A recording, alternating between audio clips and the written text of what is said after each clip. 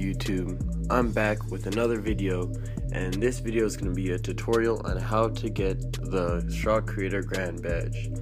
It's a pretty long process. It's not really that difficult once you get a hang of it, but there's a lot of shots that you have to take, a lot of passes you have to make, or depending on how you want to complete this task. So I'm going to tell you all my little shortcut that I'm using to get this Grand Badge.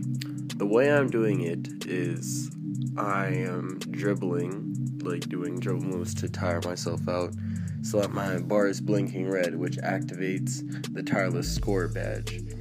And then once you do your dribble moves, that activates the Ankle Breaker badge, and then you can run and do a spin move or do a hop step or a step back or whatnot. You can do an at the 3-point line, or if you're trying to get that mid-range Deadeye badge, also you can do it inside the key.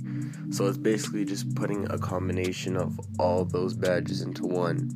Or if you're trying to do it the way with the teardropper, you can just tire yourself out, make sure your bar's blinking red, like dribble around, and then make sure you do a double dribble move, and then you do the floater.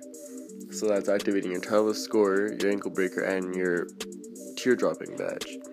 So basically, you have to get all these badges to at least Hall of Fame, or at least I'm pretty sure it's 3 or 4 out of the 5 badges to Hall of Fame before you have a chance of getting the Grand Badge, because you can't really just expect to get all your badges to gold and expect to have the Grand Badge. And you can also not just focus on one badge and expect to get the Grand Badge. You have to focus on all the badges, all the areas of your archetype, and then you will get the badge. Because if you just focus on doing the difficult shots, or just focus on teardropping, or just focus on ankle breaking, you will not get the Grand Badge.